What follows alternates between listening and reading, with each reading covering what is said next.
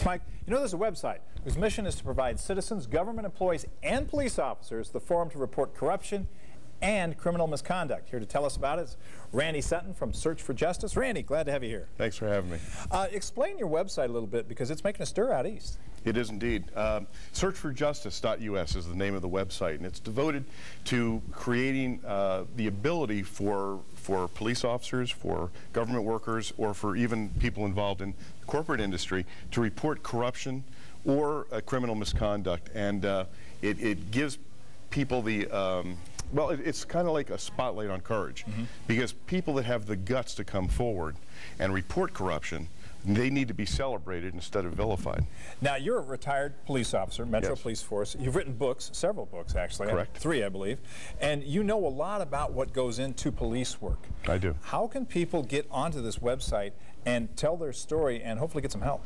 Well, there's several aspects to the website. First of all, there is the first report that I've done, which exposed an entire police administration's corruption right outside of Washington, D.C. And it was a police chief and several of his superior officers involved in a wide-scale corruption issue. And then 4 honest cops who tried to come forward and do something about it had their careers and their personal lives destroyed by them. And so there is that report is on the website. There's also an area where people can go onto the website, report corruption either anonymously or where I will act as a conduit. Many people don't want to come forward because they're afraid of getting involved. Certainly. I can act as a conduit for them, and since the website's been up, which has only been 2.5 weeks, I've had over 4,000 visits and 10 leads about corruption around the country. Now, is this a bulletin board type thing? Because the very nature of police work tells us that there are going to be some people who are justifiably unhappy with the police, and Correct. some people who are just you know, bemoaning the fact that they got busted.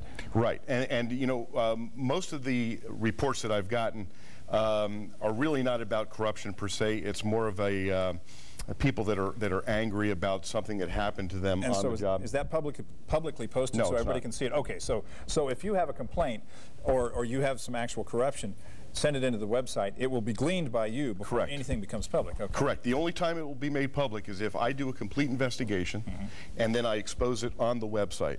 Otherwise, I will either act as a conduit to take that information to the proper law enforcement authority, or I will work in concert with other journalists to expose it. I got you. Okay, once again, the name of the website, as we look at it, searchforjustice.us. That's correct. Okay, and Randy Sutton, like I said, 24 years on the Metro Police Force, just retired. Yes, indeed. And you're on to bigger and better things, and a little bit of investigative journalism, if you will. That's correct. All right, Randy, thanks for being here. Thanks.